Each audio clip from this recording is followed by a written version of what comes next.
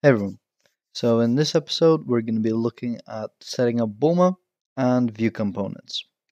So first of all, let's go into our www root folder and into our lib folder and remove all this nonsense that we don't need. Next thing, I'll leave a link for this in the description. You want to go to the Bulma site and download Bulma. And then just extract this folder to wherever your project is.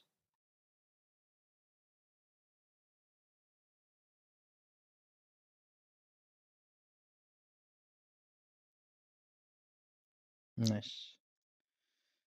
Next thing, let's go into our pages, layout, and for where we have Bootstrap, let's remove Bootstrap and let's remove this stuff here. Let's put Bulma in the development section. And let's put minified in the production section.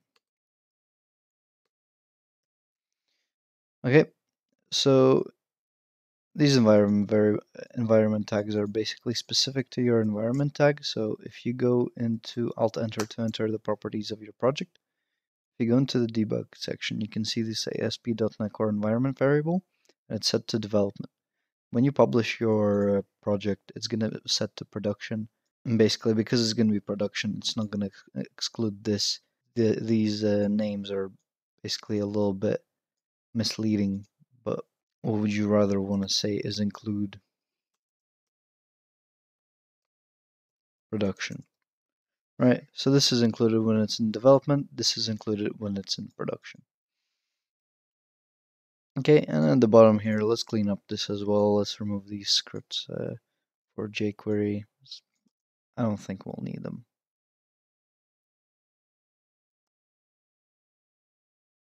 Let's just take our link to the admin page so we can get there, put it here, and remove this navbar as we're gonna remake it later using Bulma. Okay, I think we're done here. Good. Next thing we want to do is let's go into our index. Let's go into our admin index CSHTML file. And let's style this up. Put class container. Let's make another div. Let's give it a class of columns. Okay. I'm not gonna go too in depth about how all the Bulma details because their documentation is great and the CSS framework is so easy to learn. I recommend you reading through it. I'll leave all the links in the description. So let's make a column and let's give it S3. So it will take up 3 segments. And then let's make another div and let's again give it a column and let's say is 9. So it's going to take up the remaining 9 spots. And here, let's make a menu. Of course, that doesn't work. Let's make a menu. Let's give it a P. And let's give it a class of menu label. Admin menu. Then let's make a list. Menu list. Okay. And then inside here, we want a link. And let's make 3 links. So, product. Products. Orders.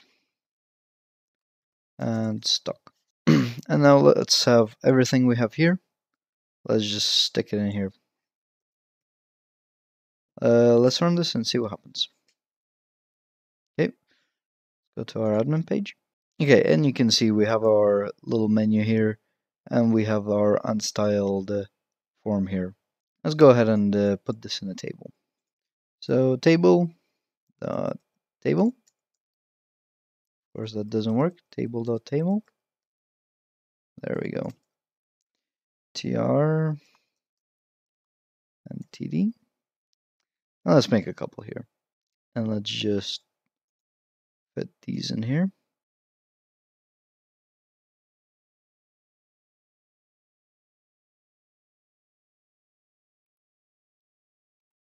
And let's take this v4 directive and let's put it on our TR. Okay, let's remove this. And we can get rid of, actually no, let's keep the div. Let's refresh. Nice. Now we have a nice neat little table. Let's quickly add headers to it. So ID, product, value, and the rest let's keep them empty. There we go. Nice. Now we kind of want to be able to swap between the two, but first of all, let's pretty up our form here. So we want to make a div and call it field. All right, and in here we want a div control. Stick this in here and just give this a class of input. Let's copy this 2 times. Let's just stick these here.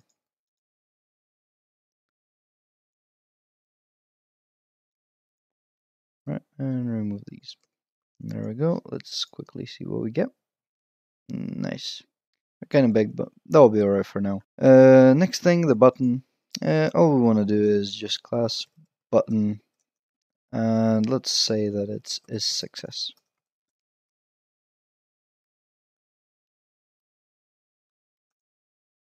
And this one is warning. There we go. So if we edit this, you can see this swaps to warning. So let's add another button. Remove the class.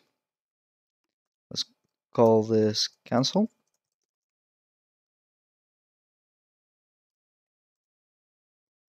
Cancel. I have a feeling I spelled that wrong. And just take this VF and put it here as well, but remove the exclamation mark. And unclick cancel. So let's open our main.js and let's make a editing false. Okay. So when we get a product, or rather when we edit a product, let's set this editing to true. And when we update a product, let's set this editing to false. Or when we create a product, editing also goes to false. And let's just make sure we can swap between the two. So let's do VF, not editing, and VLs. So let's refresh. Oh, didn't implement cancel. So cancel. This dot editing equals false. Okay, refresh. Edit, cancel. Nice. So let's give a little button here. Button, class button. Of course that doesn't work. Button, class button. Add new product. Okay. And on click, let's just do new product. Right, copy this. Put it before cancel. Actually, let's put it even above before edit product. New product. So this dot editing equals true, but let's say that now we don't actually want to touch the model. All we want to actually do is this dot product model dot ID. Let's set it to 0. Okay, so if we refresh and we add new product, we get to create a product. So we don't actually want this here. Yeah, add new product, cancel. Okay, so you can see how we can sort of bounce around between the two. Good thing would be to add labels. So let's do that. Let's do label and give it a class of label. Let's do product name, product description, and value. Fresh. We edit. You can see we can get the labels here. Okay, so now that we have this sort of working more or less, don't pay attention to the navigation bar too much. We'll sort that in a bit. But basically, what we want to do is separate this out into its own component. Okay, so the way to do this, it's not the best way and not the cleanest way, but now that we know that this is working, this is sort of where we're going to keep the functionality of the product. Let's make a product component .js. Let's call our Vue instance, and let's go to components. Right? We want to call this component. So what does this do? This manages product. So product manager, right? And we want to pass options to it. So what kind of options can we pass to it? Well, really all of these options. So let's go ahead, take all of these and cut them. Paste them into here. One thing we want to do is we want to change the data to be a function, and it needs to return an object.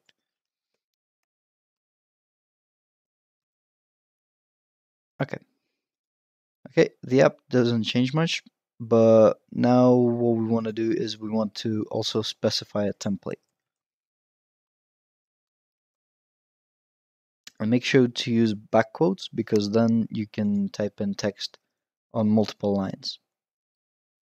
So let's go ahead and take this template here, wrap it in a div, cut it all, and paste it into here.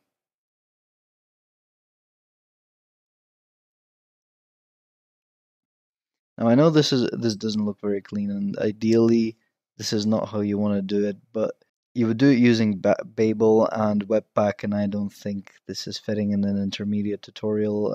There's already too many spinning parts, and I want to keep this primarily .NET Core. So for practice sake, we're just going to put it here and try to keep it simple. Okay, so now let's copy the name of the element. Let's go into here, and let's just create a tag here. Make sure we import the product component before we import the main.js. Okay, let's refresh. Let's Control F5. Let's see what's happening. Components is not a function. Of course it's not. Components. And it's not components, but rather component. Okay, there we go. So we got our component. One thing you'll notice though is all of our onClick events broke. So this is due to the double @ signs that we used. So quickest thing to do is to search for 2 double @ signs and just remove them all. There we go. Save, refresh, and there we go. So this component's working. We don't need to worry about it anymore. Close it off. So this will be it for this episode. I know I've been quite vague with Bulma and what it is, but trust me, the way you want to learn it is just by doing it, and the names for the CSS classes, they will just all start making sense. They're all very similar, and their functionality is self-explanatory, and you will just learn by doing it. So be patient with it, and you will get a hang of it. If you're ever in doubt, go to their documentation page. It's really one of the best documentations I've ever read. And moving forward, I just want to show you how we can use Vue to sort of edit this layout. And later on, we're going to take apart these components that we created, and we're going to use a custom layout that .NET Core provides. So we're going to have a nested layout. So if you see this layout.cs HTML page, we're going to create a custom one here and decouple our components here and stick them into separate pages. And basically, you will see how that works. But this will be it for this episode. Thank you guys for watching. Hope you guys enjoy it. Like, subscribe. It'll help my channel out a lot and motivate me to do these videos. If you have any questions, leave them in the comment section. I'll try to answer them all. As always, see you in the next episode.